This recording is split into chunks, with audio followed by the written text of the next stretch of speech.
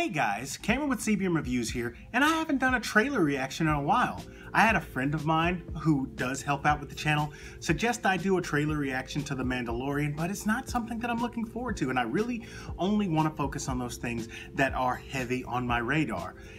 And it just so happened today, the final trailer for the Joker dropped. I'm looking forward to it, and even though it's gonna get like copyright flagged or whatever because Warner Brothers, blah, blah, blah, blah, blah, blah, blah, I don't care. I wanna watch this with you guys. I haven't seen it. I want you guys to get my initial reaction. Let's go.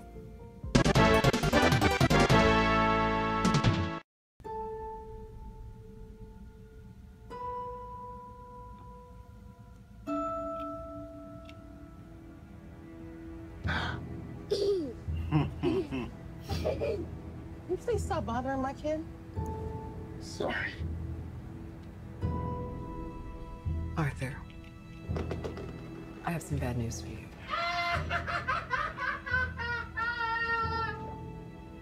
He's practicing laughs. This is the last time we'll be meeting. You don't listen, do you? You just ask the same questions every week.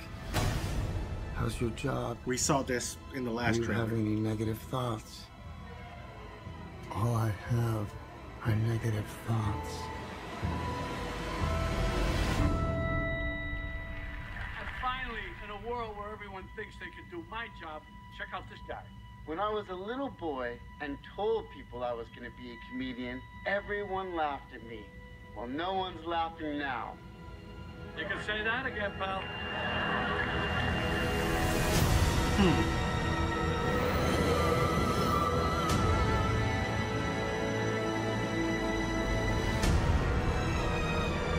It's so awful, isn't it?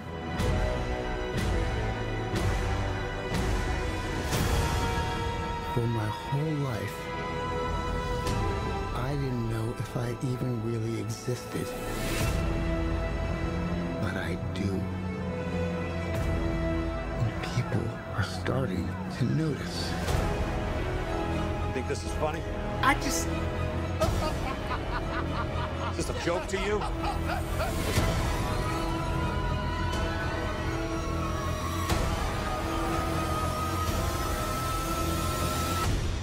Murray, one small thing. Yeah. When you bring me out, can you introduce me as Joker?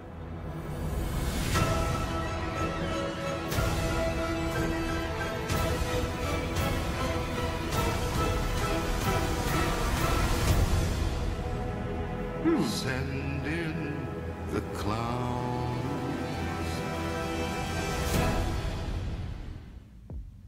This is so, like, I understand they're going for a dark tone, and this is a detached, thing from the comics. It has nothing to do with the actual, source material except for the name of the character and the look of the character. But it's almost as if they are telling an elongated origin story similar to the one from The Killing Joke, just minus the Red Hood and minus the vat of acid and minus Batman, of course. But it just looks so dark and bleak, and it looks like they are striving really hard for this upset the status quo kind of deal, and how this is his outlet that he uses to change not only his life, but the lives of other people that are in Gotham that are being negatively affected as well.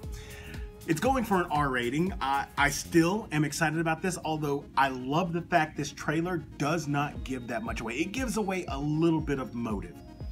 And we did see some things that we saw in the previous trailer, but no big surprises, no huge reveals. It's mysterious, just like the Joker should be. Are you guys gonna watch this movie when it comes out in October? Let me know about it in the comment section below. You enjoyed this video, hit that like button. If you're new here, subscribe to the channel and share this with your friends. As always, this is Cameron with CBM Reviews. We'll see you next time.